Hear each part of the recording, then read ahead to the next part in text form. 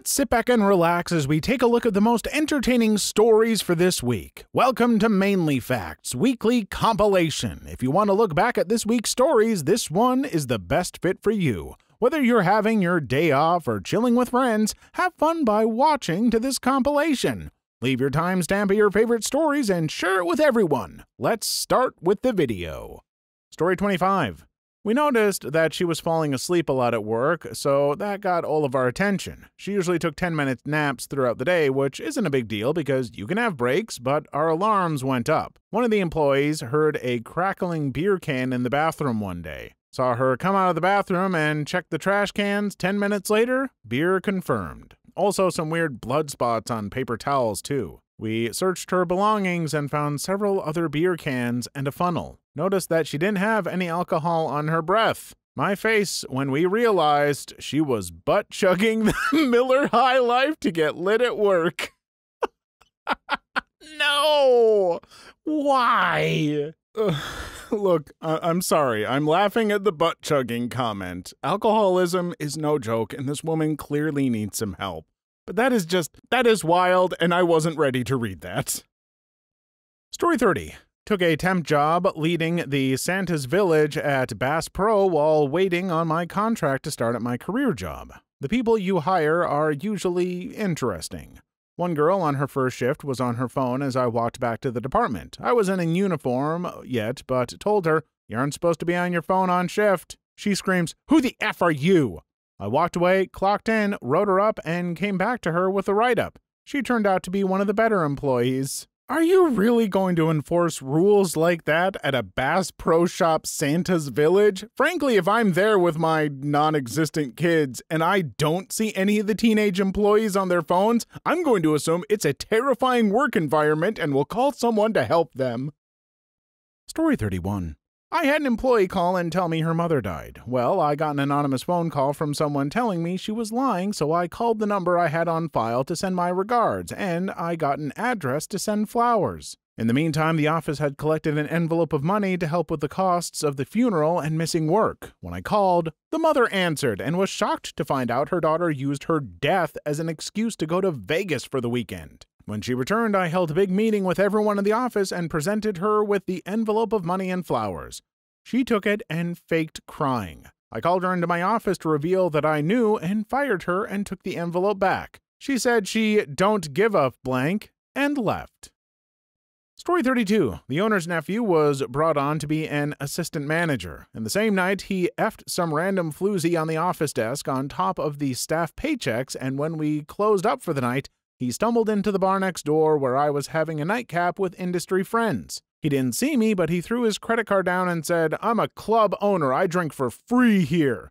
He kept shouting that until he was asked to leave. He didn't last long. Story 33. Not too crazy, but pretty stupid.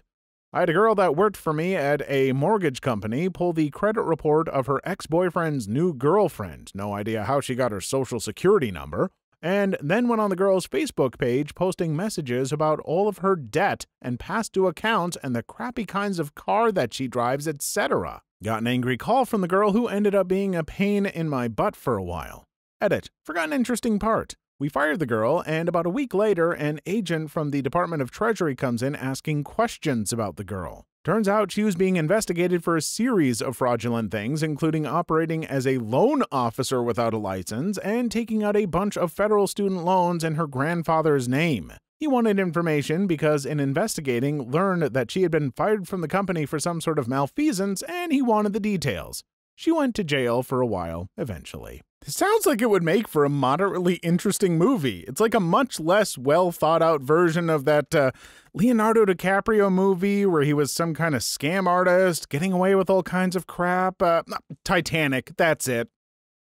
Story 34. The owner made me cut hours while keeping his son on full-time. As a silent protest, everyone took an extra-long smoke break that day. When I went outside to corral the troops, I overheard the craziest thing. An employee defending me against the charges I was a weak butt kisser who failed to stand up for them. He's got to feed his family just like everybody else. And she continued to defend me even after the others labeling her as a quisling, which was really crazy given the state of education in America. I'm shocked they even knew what that meant. Story 38. Not a boss, but used to work for an MSP. They had an office with a big tile missing in the ceiling. Apparently, they had this accountant who was working late one night. The next day, everyone comes into the office and they find said ceiling hole.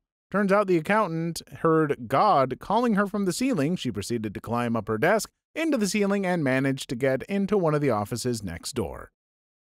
Story 39. Had an employee that was always falling asleep while riding around from job to job. It was time for him to get his CDL for the company and had to travel about 2 hours away for testing. Halfway into his trip, we checked where he was, and the truck had been running for an hour about 45 minutes from the test site at a truck stop. Had to call a gas station attendant to wake him up. Still hadn't contacted me. About 30 minutes later, we got a call from a guy that he had run off the road. The company name and number is on the side of the truck. We checked the GPS, and it showed him driving 70 miles per hour down to 20 miles per hour right around the time the incident happened. He ended up passing his test and making it back to the shop. I asked him what the F he is on. H? He said. No, I was smoking M all night. Honesty isn't always the best policy. Story 43. I'm a supervisor for a pretty strict, no-nonsense German company. A lot of our employees have a constant feeling of despair, and let it be known. Some situations that have happened are below. 1. Poop smeared all over the bathroom stalls every day for weeks. 2. Carvings in the bathroom wall of tyranny, despair, certain manager is not good, competing company pays much better, etc. 3. Admittedly, the company treats employees badly. An employee's car was totaled when a neglected light pole fell on it. The company refuses to pay for it, and it has been in the parking lot for months. After about 2 months, every single manager in the building had their expensive cars keyed. Story 45 was middle management at my old job. I had a team below me, but plenty of awful people above me. Had one of my people specifically request only closing shifts because it was easier on her family for childcare purposes. After a month of this, she blanked at my blanking awful boss about no shift diversity. He talked with me about it, ignored the fact that she had requested it, and demanded I give her day shifts. So I gave her 3 day shifts. She missed all of them, blamed me for not giving her the night shifts she wanted. My F-wad boss yelled at me for giving her day shifts too, despite me telling him this would happen when he forced me to do it initially. Firing the girl for missing so many shifts, she recruited 5 guys, the father of her various children, to come yell at me for ruining her source of income. I just realized I read it as 5 Guys, the restaurant, and not that she literally recruited 5 guys. I'm gonna get this restaurant to come yell at you. Story 51. I worked in a call center, which should be all that needs to be said. I once caught an agent cutting out lines of white powder and then snorting them. I caught countless agents breaking apart pot to roll up in joints, blunts, packs a bowl. I had a girl walk into one of my training sessions, grab the wastebasket, and proceed to pull all of her weave out. I had a girl disappear from my training class, and we later found her passed out in a puddle of her own crap, pee, and vomit in the handicap stall in the bathroom. I had a lady who was too damn lazy to get up and walk to the restroom, so she decided to just crap her pants at her desk, then proceed to shake the turd out of her pant leg. I have so many stories from that place, I have seriously considered writing a screenplay. Call centers are not my speed, as I've made clear with the fact that I only worked in one for 2 days. Look, you want the Jesus lady story? Here you go. I was calling getting voter info. I would ask for the name listed in our system as the head of the household. This lady answered, and I was required to ask, is blank there? She replied, and I quote, "No, but do you know who is? Jesus." I know this sounds like I'm making it up, but I was already thinking of quitting, so I just sighed and replied, well, is he planning on voting? I don't recall exactly what she said after that, but she preached to me for a few minutes, hung up, and I left. Most women think there's nothing wrong with being abusive and cruel with men. It's so upsetting watching women treat men like absolute crap. To top it off, men are expected to still act like a gentleman, and also they're not allowed to feel vulnerable or to feel sad, angry because some lady was just a little sassy, when in reality she was being an abusive piece of crap. Edit. I'm a woman, not a heartbroken dude. Thanks for your concern, LOL. Also, it has come to my attention that I didn't get my point across very well. By most women, I mean most women I know. I don't claim to know what most women think. I'm just talking from my experience. I've also been cruel to men. It's just too ingrained in our culture that being mean to men is acceptable. It isn't. We cannot expect to have an equal society if we don't treat men with respect, tolerance, and kindness. Thinking that you can treat men like crap just because they're mean is sexist, and we shouldn't tolerate it. We are responsible for creating the world we want to live in. Hope I explained myself better. Have a nice day. Probably being forced to never, feel. There are so many people who make fun of guys for having feelings or even showing them. I would never be able to deal with it, and my heart broke the day my boyfriend told me his exes used to verbally abuse him for crying in front of them. Edit. Changed words because I didn't want to make a personal generalization. Edit part 2. I didn't think this would blow up so fast. I've taken the afternoon into the evening reading every single one of your guys' replies, and I am genuinely devastated by some of the things I'm reading. Men, I'm so sorry. Words kind of fail me right now because I don't know what to say to any of you. What I want to say, though, is that you're all incredibly strong human beings, and you are that, a human being. With thoughts, feelings, emotions, and dreams. Your feelings are valid. You all deserve to feel and to be seen, heard, and cared for as a human being. I have to admit, even I, a pretty out there, theatrical, very emotional person, didn't feel as okay exposing my emotions to others. I remember being mocked as a kid and bottling that crap away, and it definitely hurt people close to me at times. I've gotten a lot better with help from loved ones and am trying to strive to be even better. It feels good, guys. Find yourself some loved ones that let you open up.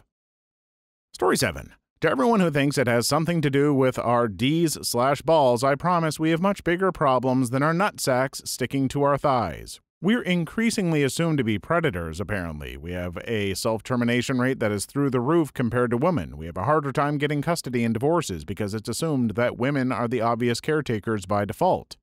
Increasingly, there's tons of stuff about girl pride, but little boys are pretty well screwed if they try to be proud of being a boy. I'll gladly take some ball sweat if all that other stuff will go away. Story 8. Hands down, always being the villain. A colleague of mine was a bit on the heavier side, but decided to get into shape and started jogging. So he jogs around his block daily until his smartwatch tells him his quota for the day is full. That day he was a bit late, but went for a jog when the sun was setting. Not many people out there, but as he was on his way, some girls saw him jogging their way, got scared, and called the cops on him for obviously trying to chase them to abuse them or something. Now, the guy didn't know about the call. He just sees two girls seeing him coming, turning around and running away, and he's like, "What the F?" Until the cops come for him. You know, for the biggest offense in the whole human history, trying to get fit. I really felt bad for him. Story 9. Honestly, probably people just assuming that you'll do all the gross crap that no one else wants to do. Fixing up the car, unclogging the toilet, cleaning out the spider webs in the attic, scrubbing the mildew off the bathtub. Guys are just expected to do it all without complaint because that's the manly thing to do. As a woman, I find it pretty unfair. Alongside that are hiding a boner, people assuming that you can't have mental illnesses/disorders, not being allowed to cry/show emotions/be insecure about your body. All of it is really unfair. I'm sorry, guys. I feel really lucky in that I have a supportive group of friends who all aren't like this with me or other guys. And frankly, a lot of the communities I'm in, you don't see men being treated like this. So it kind of surprises me that there are still way too many people in the world who treat men like they should be emotionless, macho donks or nothing. Story 15. Not having your emotions taken seriously, then lashing out because of it, and then seen as violent because you just want to be understood. I had that with abusive parents, but normally people don't treat me that way because I'm a woman. I can't imagine what an entire life of not having your feelings acknowledged in a healthy way feels like. Suck it up and be a man. I admit, I think it's really unhealthy that boys are taught that. And yeah, I think it does lead to a lot of behaviors that can range from unhealthy to downright dangerous. Then again, it doesn't mean they aren't accountable for what they do when they lash out. I feel bad for them, but I feel worse for people they hurt. Story 16. Being considered a possible threat by strangers, probably. Like, I get it, you never know, but it would probably suck. Either that or the D in balls. Like, they're just dangling there? Are they in the way? How do you straddle stuff? Will you accidentally squish them? Do you have to, like, tuck them into your underwear? First, boxer briefs. Comfortable, stylish, and keep everything in place. Second, can you accidentally squish them? Why don't you go ahead and ask Mr. Belvedere? Story 20. Having to be the person physically in charge in a threatening situation, like always being with a man when walking home from a party in a sketchy area at night. Yes, there is safety in numbers, but the dude is expected to be protective regardless of level of awareness, self-defensive, or drunkenness. That's a lot of pressure. Story 23. I would not be allowed a moment of weakness. Bad day? You can't cry unless your mother just died. Hurt yourself? Suck it up and go to the hospital. Feeling self-conscious about your body? Nobody cares. Feeling ill? Someone has a man cold. I mean, are there really that many people that are treating men like this? I'm fully willing to accept that I may just surround myself with people who aren't like the majority of society, but I'm seeing so much of this in this thread. I'm getting a little worried for the rest of you. Story 28. Being expected to be the breadwinner generally by society, being less likely to gain custody of my own kids in a separation, being disposable in times of war, do it yourself, and having to deal with my own balls. What if I sat on one? Look, it's less about accidentally sitting on it. It's having a Great Dane with a tail that feels like a whip made out of bone that is exactly ball height when it wags. I've been tapped right on the balls too many times, and it sucks just as bad each time. Story 32. Being in a crowded urinal. Everyone has the D's out standing next to each other. Like, what the hell? Just make stalls. Why have them in the open? Edit. Okay, I want to be clear. I act y'all don't stare at each other's D's or that you stand next together unless necessary. I meant that going at a crowded place and needing to peeing and just try to look straight forward and ignore the dudes near you. Story 33. Feeling uncomfortable or shamed for showing your emotions. It's a sad truth, but since the dawn of time, men have been encouraged to live up to the expectations of having to be tough or being a rock for the family. As a woman, I think we feel more comfortable crying and expressing our sadness. Men get sad too, and it's about time they feel free to express it as easily as women do.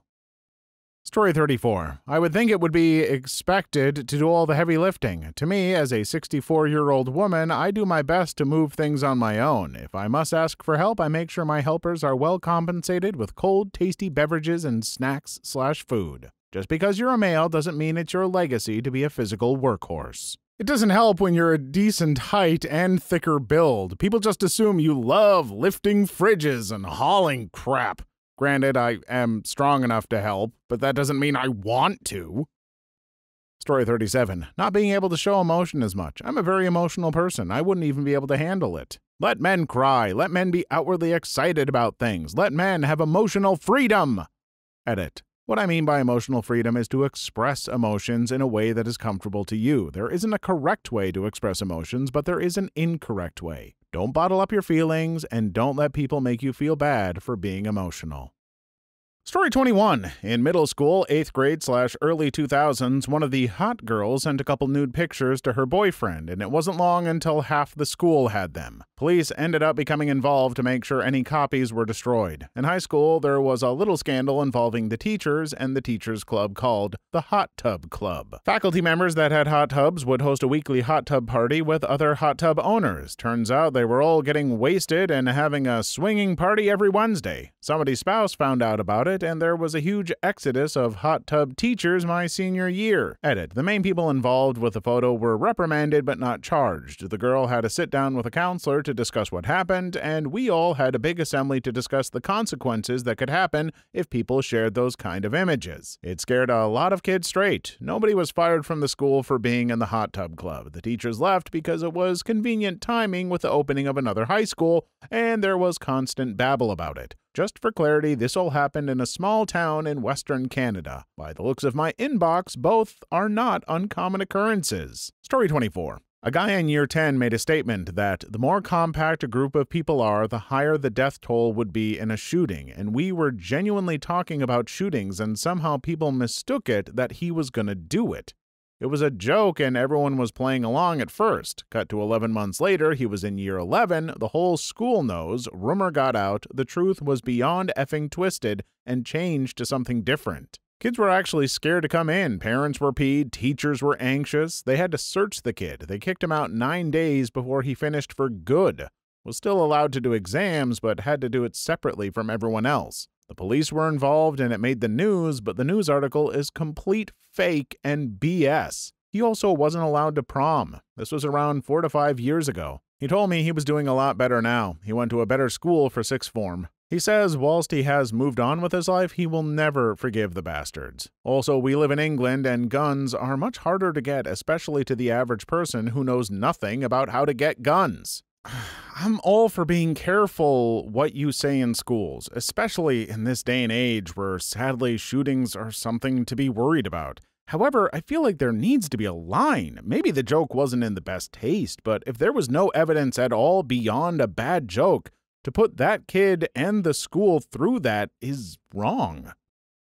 Story 25. Some students broke into a local elderly reverend's home to rob him thinking he was away. He sadly wasn't, and they proceeded to bludgeon him and his wife to death while they were sleeping with baseball bats and beer bottles. They were caught pretty quickly, and although their names legally couldn't be published because they were minors, everyone including the local media knew who committed the crime. Media caused a circus at our school for weeks, harassing any student for commentary. Many did because they thought it was cool. Although these three kids, 13, 14, 15, were known to cause trouble, no one ever suspected they would be capable of a double homicide.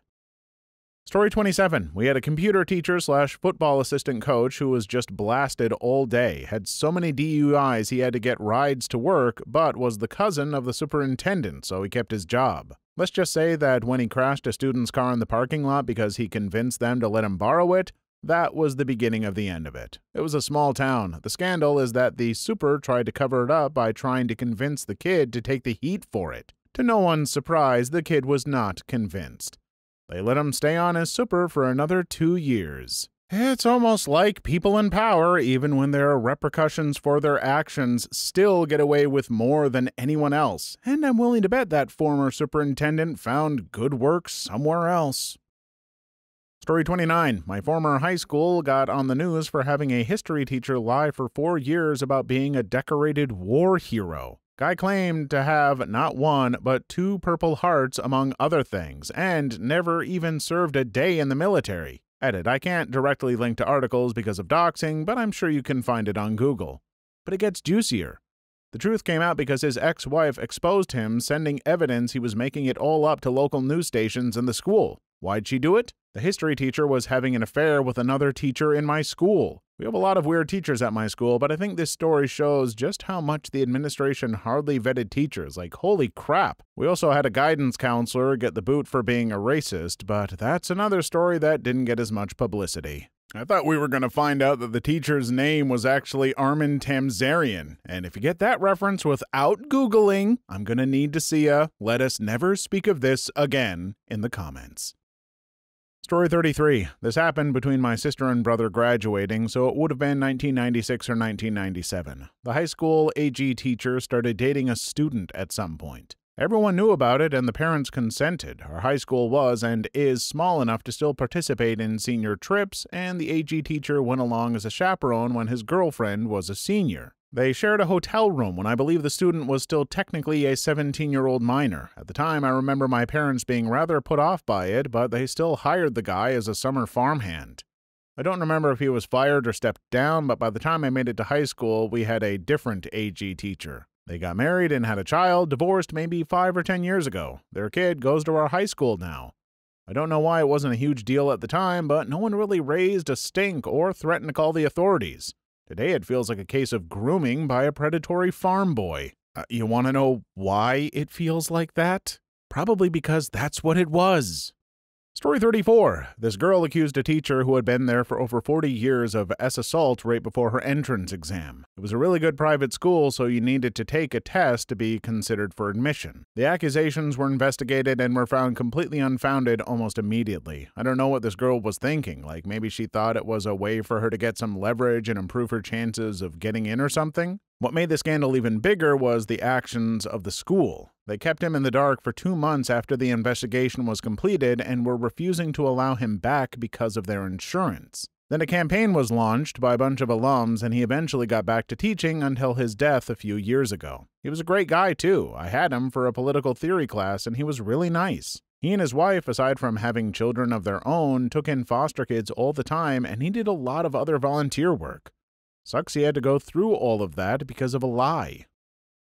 Story 35. Reading these, I think the scandals that happen at my school are minor in comparison. The ones I know were a kid was busted hacking into the system trying to change his grades. I think there was a claim of computer addiction, but he wasn't allowed on a school computer for the rest of his time at the high school. A teacher was known for trying to pick fights with students. I called out his BS and he was given a slap on the wrist, but he didn't try it again after that. There was a student who was accused of having a bomb that was a complete fabrication. Outcome was ridiculously blown out of proportion. The guy was a bit of an outsider and had made a duct tape top hat. Someone made a sarcastic comment about him smuggling a bomb in it. He responded in same level of sarcasm. Someone gets it in their head that he has a bomb, and they decide to kick him out of school because of viable threat. I had a younger cousin who got kicked out of school because of joking about a bomb. I know it's dumb, but folks, I don't think any of the jokes or sarcasm are worth the risk. That kind of crap can stick with you, or worse, get you held back so you have to deal with more school.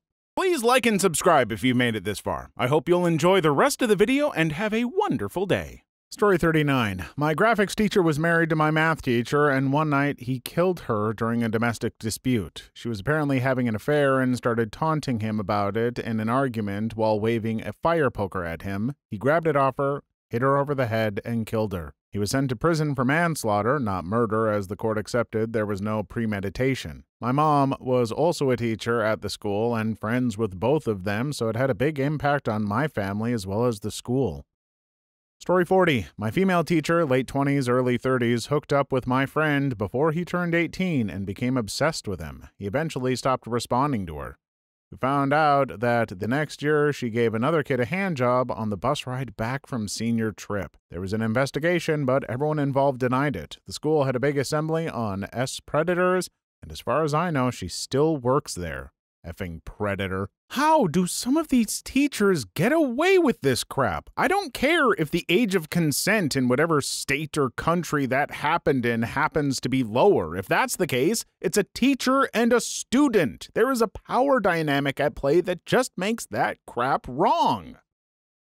Cops, what has so far been the creepiest call you've ever had to respond to, and what happened? Content warning. These stories contain descriptions of self-termination, self-harm, infant and child death, graphic descriptions, and are. Story 1. Got a report of a missing husband. He told his wife and family of 6 children that he was going to get his tires changed, but never returned, and this was 12 hours ago. They had purchased another house in a neighboring community, and the relationship with the wife was under pressure, so the wife assumed he was staying at the other house and claimed he would never kill himself. The strange thing about this report, though, was that he emptied his personal bank account into his wife's this morning as well. The wife explained this off, saying that they recently had a fight about finances, and he agreed that he was bad at money and maybe they should just have a joint account that she controls. On a hunch, I asked his 14-year-old boy if there were any areas in the mountains nearby that his father enjoyed going to, and the son identified a road about 10 miles away. It was nearing midnight, but I decided to drive to the top of this old and abandoned Forest Service road. As I drove through the snow and started to climb the road, I felt a gut feeling that I would 100% find this guy up there either thinking about or already acted out a self-termination. The snow-laid gravel road had some sign of travel, but no real indication of how fresh the vehicle tracks could be. As I reached the top of the road after an hour of travel, I was honestly surprised that I did not find his black truck. I spent the drive back down thinking about gut feelings and how they are unreliable, but that I somehow felt different about this one. As I traveled up the road, I did notice over a dozen smaller roads branching off, but they were not mapped, and I had already spent too much time on a single occurrence in a busy city with too few police officers. Nevertheless, I decided to check a single of these secondary roads, and about 3/4 of the way down, I picked a road at random to check, and sure enough, my headlights lit up the back end of a black truck about 100 yards past the first corner. Even if I hadn't memorized the license plate beforehand, I wouldn't have had to run it. It was clearly his. I radioed that I found the truck, parked my vehicle, and traveled 20 feet to his truck with my heart beating like I was doing it at a sprint rather than a normal walk. What I found inside was a mess of brains and blood caused by a self-inflicted shotgun wound under the chin. I'll save you from the description. There was just something about that gut feeling while traveling this abandoned and quiet mountain road, followed by a sense of being tricked by the gut feeling, then finding out it was true by discovering such a gruesome scene, having to wait 3 hours next to his truck waiting for body removal, and then to end it all by having to go to the family who was expecting good news to deliver to them the worst news possible. That makes me feel creeped out to this day. Story 2.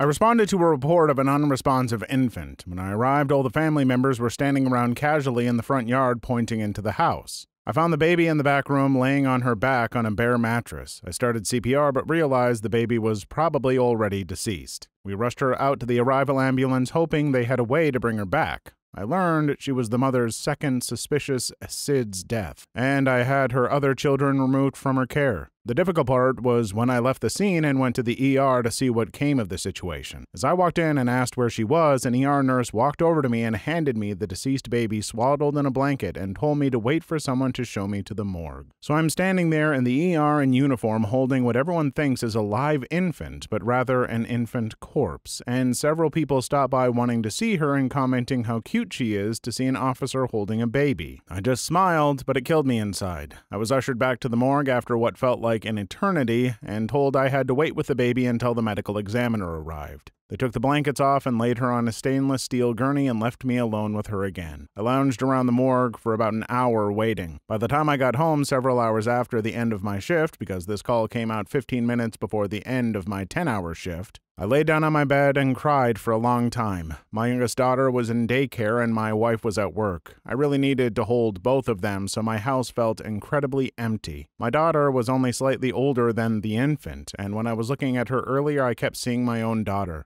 I didn't get any sleep at all before going back in for the night shift later that night. I know this thread said creepy stories, but thus far they have only been absolutely heartbreaking. I don't see any way that you could encounter stuff like this without it changing you and requiring some serious therapy. I can't even imagine having to deal with this.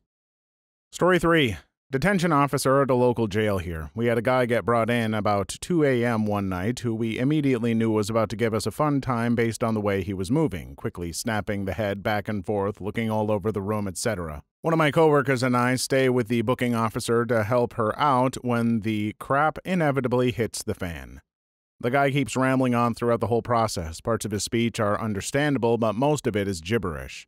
At one point, he looks up at my coworker and says, "Would you blame me for it?" Trying to keep the guy calm, my coworker tells him, "Nah, man, no one can blame you." For whatever reason, this set the guy off. He leaps on the bench, and we both push him back down. My coworker is trying to get handcuffs on his other wrist. He was already handcuffed by one hand to the bench. And I'm holding him against the wall with every bit of strength I have. This mother effer was strong. I swear the bench was about to come up off the concrete when he first leapt at us. Once my coworker gets handcuffs on him, we take a step back. The guy throws his head back, eyes rolled all the way back, and lets out an inhuman scream that I've only heard in movies about demon possession. He then moves his head as if he's still looking around the room, but still with his eyes rolled into the back of his head and spouts off more nonsense. I'm not Catholic, but I was very tempted to cross myself. The screaming, head throwing back, and eye rolling continued on for about 45 minutes.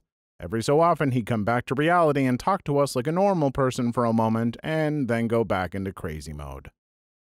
Story 4. I was working in the crime unit, aka detective, for the state police agency I work for, and patrol got sent to one of the small towns in the county I work in for a report from neighbors in a series of row-home apartments that there was an unbearable smell coming from a second-floor apartment. Patrol made entry and found the subject deceased from a self-inflicted gunshot wound. On the way there, the coroner called me. She ran with the local EMS crew and was on scene with the first responding trooper, and said, "Bring your hazmat suit. This is a bad one." I got there and I could smell it from the street. I went upstairs, and as I passed the wave of flies, I entered his bedroom. I saw what really couldn't be described as human. It was in the idle July 90-degree heat, and the dude was black as a black cat. When I got close, I noticed something odd. He had melted to the floor. The female forensic service girl asked, "Why is his skin moving?" Yep, thousands of maggots were now under his skin, which gave it the appearance that his skin was bubbling and moving. And yes, the gun was still in his right hand. It took the fire department effing shovels to scrape this guy off the floor. Not to mention the smell. Trust me, I've been to swamp bodies, lake bodies, heat bloat, but nothing like this. Crazy crap we see sometimes.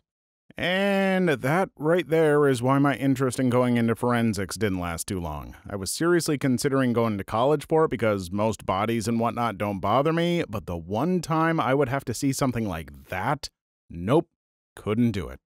Story 6. My dad worked in a precinct with one of the highest crime rates in New York City. I think it had the highest murder rate during his year on the job. Anyway, he won't tell the stories about what he's seen because they're mostly horrific and still give him nightmares almost 15 years off the job. However, I do remember he told us one story where he was really drunk. A woman in her 20s walked into her apartment building late from work one night and was waiting for the elevator. It opened, and the only person in there was a creepy-looking guy. Though apprehensive, she got in and pressed her floor number but noticed that the basement button was pressed. Normally after 9 p.m., maintenance would lock the basement button to prevent random people from going down there and effing with crap. I guess someone forgot to lock it. The creepy guy ended up taking her down there, tying her up, and arring and torturing her for hours. He then took her apartment key, went up to the floors she'd pressed when she'd first gotten into the elevator, tried every door until he found hers, and took her roommate, also a woman in her 20s, into the basement where he continued torturing and arring both of them until dawn. Maintenance found them that morning, and my dad was a responder. Again, my dad never told us stories. This one might have stuck out because he has 4 daughters, but I think it's gotta be up there in the creepy factor.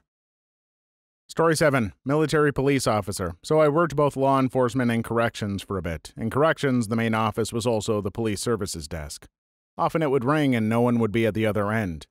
Anyways, one time it rang, and instead of a number, it had a descriptor that I don't remember exactly. Something like emergency phone 11. I was new and immediately called my superiors about it. They told me to drop it and never report anything like that again. Ominous, right? Anyways, the reason I told that is to tell this. Sometime later on patrol, I got dispatched to essentially an abandoned site on the base to respond to an emergency phone call. No location at first because radio didn't know where emergency phone 11 was, and was new to the base, so he didn't get the same memo to not report those calls. Radio then went on to say that the caller had sounded frantic and thought they were being chased, meaning that someone had actually been on the other end. Radio eventually digs up some old maps that label a emergency radio 11 location and relays them to me and my partner, so we drive there in a hurry. There's no phone, just a broken pole where one had once been. Okay, that is legitimately pretty creepy. How do you not look into that further and try to figure out the mystery? Seriously, I'm the kind of curious, nosy person that would get killed off in a horror movie for looking too deeply into these kinds of things.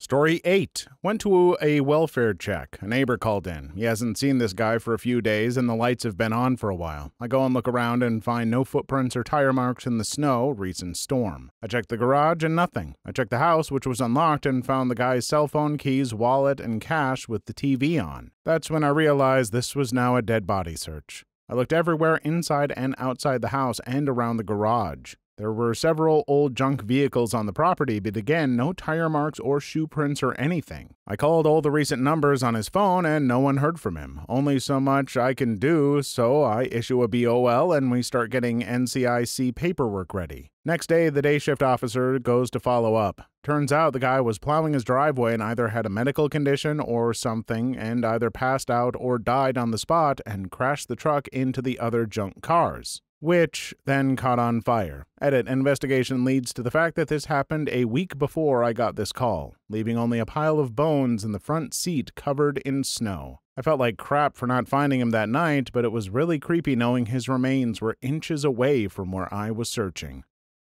Story 1. All right. In high school, my buddy was banging this girl who told everyone she got shot. I asked her to see the bullet wound, and she pulled her shirt down a little so I could see her shoulder. You know what was freaking covering her wound? One single ace Band-Aid. Bonus story. So she told my buddy he got her pregnant, condom did rip, so believable. She told him she wanted an abortion and needed $60 for it. He gave it to her. But I asked her how she was going to get it for $60. She said she was going to the hospital with a fake ID. I forgot the worst of all. She was a loud and proud juggalette. She got a shot. You know, those vaccines are as bad as bullets. Story 2. My brother was in a toxic relationship. He was physically and mentally being abused. Not physically. He did manage to get his abusive girlfriend pregnant. It got to a point where he was actually crying because he just needed to come home with me to our mom. That was the last straw for me, so I said, frick it, come with me. So we grabbed his stuff and we literally ran from her. She was throwing his stuff out the door and screaming. We kept running, but then she yelled, if you don't come back right now, I'm going to stick a knife in my pregnant belly. I wish I was making this up. We, of course, ran back to prevent this. So yeah, that. Story 3. I went to uni with her in no particular order. She was violated repeatedly by an ex-boyfriend who kept on breaking into her room at night. When we reported it to campus security, they never saw anyone enter her room on security cameras. Same ex carved S into her chest with a knife. Never saw any scarring or evidence of any sort. Same ex spray painted S onto the outside of her window. She lived on the 4th floor of a tower block. Whilst traveling back home for Christmas, she fell over, knocked herself out, came into the hospital, was discharged, and beat the train home she missed because of being knocked out. That particular train journey takes 3 hours. Whilst at home for Christmas, her dad kept on taking LSD and was asking her to drive him to places in his van, even though she's never had a driving lesson. Was ran over repeatedly by a mutual friend. She just walked into his car. Claimed to be the biggest drug dealer on campus, but no one ever saw her stash. She can speak 7 languages fluently, but she can never remember which languages they are. There's so many of these. It was really sad and pathetic. That last one made me laugh. Can you imagine speaking 7 languages but not remembering which ones? That's amazing. This woman needs help, but I can't understand what she needs because she speaks Spanish. Does anyone here speak Spanish? I don't know, but I'll try. Story 4. In my sophomore year of high school, I briefly dated, then had an on-again, off-again relationship with this senior in my drama class. We'll call him T.I., as in the idiot. T.I. was awesome when we first met. He told a lot of cool stories and seemed to have an interesting life. He was a little weird, but the fun kind of weird, and very socially savvy, so he was generally well-liked by a lot of the class. Over time, however, I could tell T.I. was a little off. His story started to seem a little outlandish. For example, how Katy Perry and Ariana Grande kissed him on each cheek at the same time. How he survived a 30-foot fall from a treetop onto a large pole after being unconscious for hours. How he had a fake girlfriend, confirmed to be fake, that he dumped just so he could date me, and other unbelievable stuff like that. Something just wasn't right about this guy. The most attention W thing T.I. ever did was tell our entire class that he had some fatal disease that required surgery, from which he was probably going to die. We weren't dating anymore, and in an on phase of our relationship at this point, by the way. He even went as far as saying goodbyes and offering to sell his stuff. Honestly, I could tell that this was probably BS. He didn't know what this disease was except a tumor up near his, and I quote you know what. And just because he was a compulsive liar in general, but those who didn't know him as well as I did fell for it. One girl even had to go to counseling because she was so worried about him. He told us this and the Thursday before a week-long Thanksgiving break, and that his surgery was the next Tuesday. And if we didn't hear from him by that night, he'd be dead. So I texted him Tuesday night. No response. I texted him on Thursday wishing him happy Thanksgiving. Nothing. At this point, I actually started to get a little worried. What if something did happen to him? But there he was on Monday, back at school, totally fine. Not in a wheelchair or crutches or even limping. Yeah, I beat him out on it pretty hard. People who fake illness like that for attention just make me mad. There are actually people who are suffering and going through times in their life that are beyond traumatic, and you're using it for a little attention? Nope. F off. Story 7. This girl I knew was the literal definition of attention-seeking. She would always show off and always have to mention how much money and influence she and her family had, and then in the same breath would try to convince you she was from the hood. She wasn't. She was literally from the richest area in my city where high-level politicians and famous people live. She would constantly be extremely dramatic and say really disgusting things to get a rise out of people. She'd make really outlandish comments about different races, religions, poor people, the homeless, etc. She voted for Trump simply because she wanted to get a reaction from people. She was the kind of person who needed to one-up literally everyone. If you had a chronic illness, so did she, and it was so much worse than yours. Bad upbringing? Hers was worse. A tragic loss? Nothing compared to what she went through. Had some incredible news? Sucks to suck because hers was better. Her roommate was having some serious mental health issues, and she somehow managed to make it about her and her safety and vilify the poor girl instead of actively helping her seek treatment. She would get drunk and act like a crazy fool, flailing her arms and being loud and physical just so people would watch her. She'd make out with all our mutuals, who she'd refer to as her sons, gross, just to stir up drama. She would steal things from people's houses at a party, put it on Snapchat, and then, when she was caught, would delete it and act like it never happened and then play the victim. She lied to everyone about hooking up with a mutual friend of ours. She lost a lot of friends in the past year or two, myself included, because we can't deal with her dramatics and attention-seeking ways anymore.